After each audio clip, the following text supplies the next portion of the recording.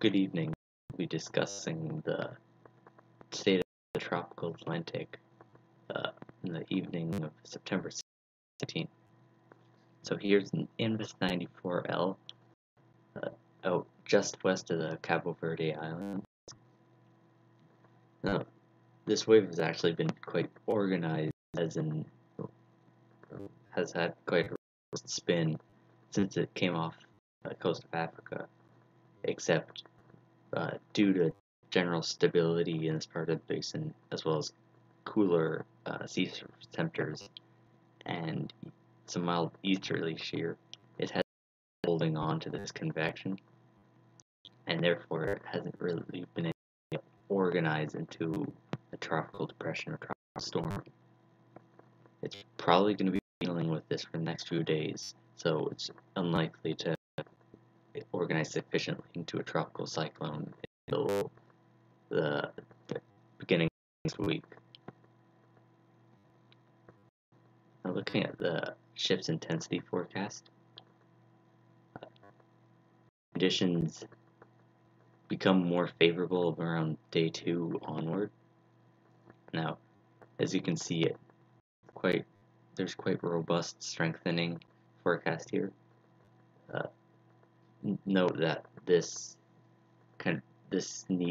is very unreliable. If you have just a tropical wave, it assumes a tropical cyclone is already formed and thus doesn't need to organize like Invest 94L does need to do first. Now, right now there is some of that mild shear out of the east, as you see here. It's about 90 degrees, that's east. And it looks to increase to about 10 knots in the next 24-36 hours, which may shear off a bit of convection, but shouldn't destroy it. But as you get to past to 48 hours and beyond, shear gets much lower, and that becomes generally a non-issue. The sea surface temperatures are right now sufficient for development, but is being outweighed by some other negative factors currently. But as you can see, it starts to rise, which is of course more favorable as it increases the lapse rate and almost like incentivizes the convection to actually fire. Looking at the relative humidity, this is actually trending more favorable. Since yesterday, these values were around 50 and are now more like 55%. This relative humidity means that that Invest 94L won't have as much dry air at the mid-levels, which can collapse convection and cause outflow boundaries at low levels, which can destroy vortexes due to the anticyclonic wind coming up, which happens during low-level divergence. So this allows Invest 94L to not have this problem as bad and actually hold on to the convection, which allows it to generate low-level convergence and helps it lower pressures and eventually close off of some kind of vortex. Now, if you look here, it's forecast by GFS points, or Global Forecasting System, to stay steady until about 24 hours from now. It starts to move south with west, and about almost 2 degrees south, which is pretty big.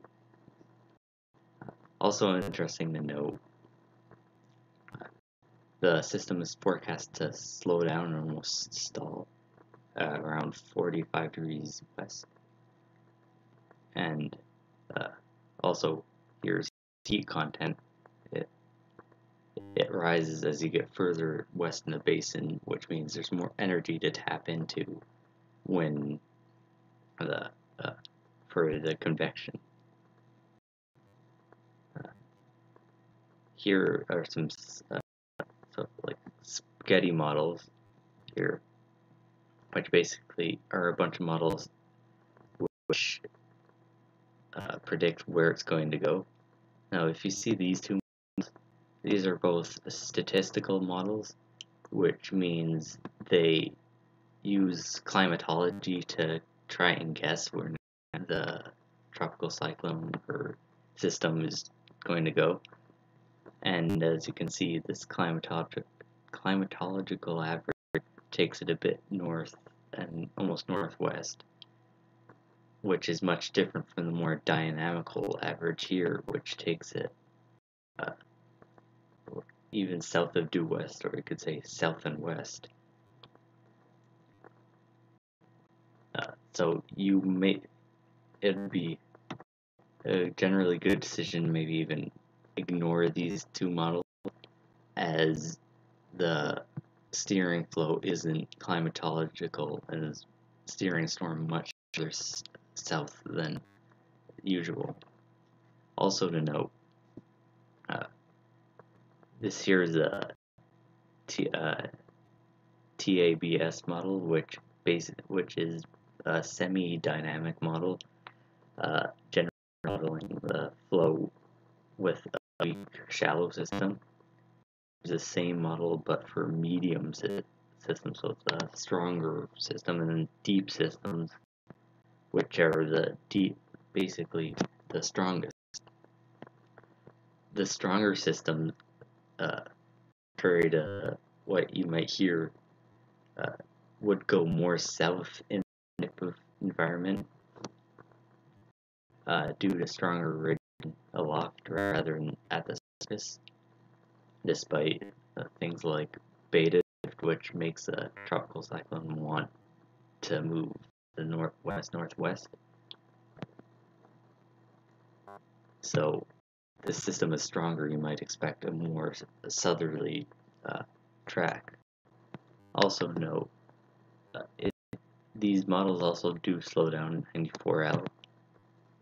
Here's the 24-hour general consensus. Here's 48-hour. Here's 72-hour. And then after that, it really starts to slow down. You get 90 and 120. These get much closer as the system slows down. At first here, it gets steered by a strong ridge and a trough to the east, which imparts northerly flow onto it, pushing it south. But the ridge weakens around 26 hours, but not enough to turn it actually north. It is a possibility, but that's more after 120 hours. But it's enough to slow 94L down to only a few knots, and we'll have to see what happens after 120 hours, whether the ridge can start building back in, the system will speed up towards the Caribbean or moves northward away from there. If Invest 94L isn't developed at this point, this will be another favorable indicator, as the slower speed allow the vortex to close off more easily and generate Earth relative westerlies. So, but otherwise, it's not too much more favorable. Here are the sea surface temperatures that it's tracking through. So Invest 94L is about here-ish. And you see the sea surface temperatures are about 27 degrees Celsius. It's not great, but not terrible. And then the general spaghetti model consensus here takes it more to the south, and as you go further west and more to the south, not this far, but as it goes more south, it hits warmer sea surface temperatures, as you can see in the ship's guidance, which means that it will again have more energy and heat content to work with to get there. Now, taking a look at tropical Storm Gabrielle, convection actually, Gabrielle was actually made a post-tropical cyclone this morning after convection stopped firing, especially over the low. But after the very deep convection returned, you can see, and next dry cycle became a tropical cyclone again, or a tropical storm. As you can see, though, still there's some mild southerly shear that is keeping this deep convection north of the low-level center, which is around area, or more like the southeasterly shear. Well, as you notice, it's not, the shear vector has turned more to the east as it starts around the upper level low. And here in the water vapor loop, oh, sorry. Oh.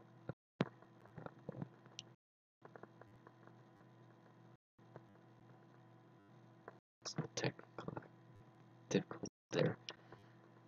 See in the water vapor loop, there's upper low right here that's spinning around, and then also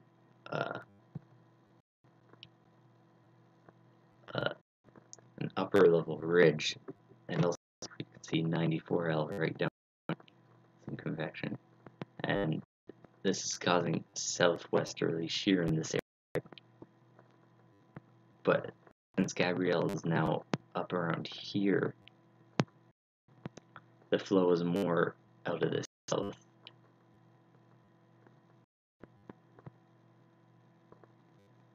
You can see the dry air has backed off a bit. It's not deep, like orange and large area yellow that we saw yesterday. So this might be why convection could refire, because the air allowed the convection to actually not be collapsing every time it tried to fire. Now the forecast for Gabrielle is for it to have lower shears at rounds around the top of the upper rope and turn a bit more from going out of the south or to more easterly so the shear gets lower and attracting the warmer sea surface temperatures, which allows it to like stack that convection and actually become stronger. The National Hurricane Center forecast calls for it to become a 90-mile-an-hour hurricane.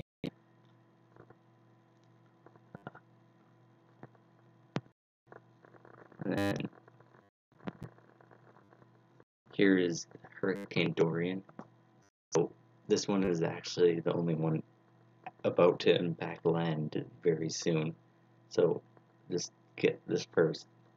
I'm not a meteorologist, and my thoughts are not official at all.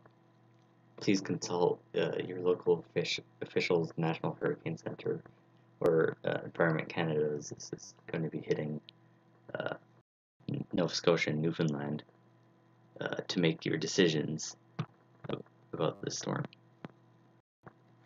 Now, as you can see, Dorian has become less organized, at least on IR, and the eye has disappeared.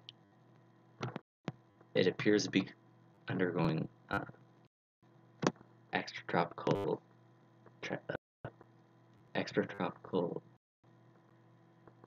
becoming an extratropical storm. And you can see kind of a developed front here that's a bit immature. right now, but right here I see a bit of a baroclinic leaf where the jet moves the outflow out of this area. Now the system is obviously warm, as you can see with all the convection, but with this front developing eventually into the core and make it a cold core, and that should happen around the time it's or near Nova Scotia. Even then, it's still expected to be dangerous with some surge and high winds.